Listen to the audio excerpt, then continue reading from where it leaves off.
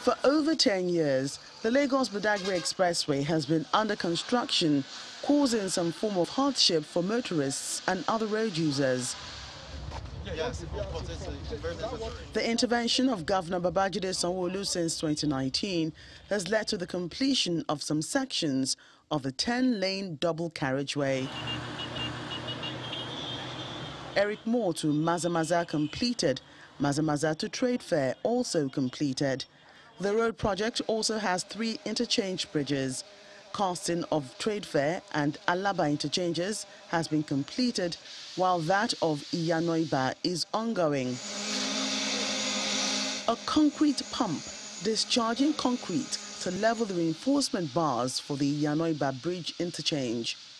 Site workers are moving very fast to meet the deadline. While motorists share their concern about the project, traders in the area applaud the state government for coming to their rescue. I want the federal government to push those Lagos-Badagry. Police service too much, that's my road. Police, custom, everybody. You understand? Please, because the road, please, make them do the road sharp, because our motor, she used to spoil every day. What they are doing is well done for the Lagos State. For we at Ojo here, Koko side, going to Agbara, so they are trying their best.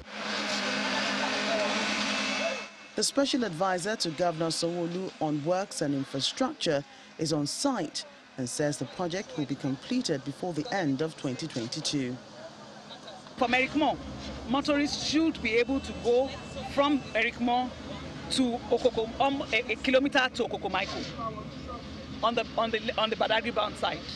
And on the Lagos bound side, they should be able to drive through the whole lot by June on the service lanes. In the inner lanes, they will still be working on the inner lanes. So at least the service lanes will be through to Okokomaiko while rounding up works on the inner lane. So I would say on the lot 1, it's 100% completed. On the lot 2, which is in 3 segments, the first segment is also about 100% completed. The second segment is about 85% completed, and the third segment is about 65% completed. With this casting, of course, that will shoot your percentage to maybe about 70%. So the remaining 30% in segment 3 are those ancillary works, the road furnishes, the BRT bus depot, the hospitals that you do, which are things that could go on, but motorists can use the roadway. So we're on course.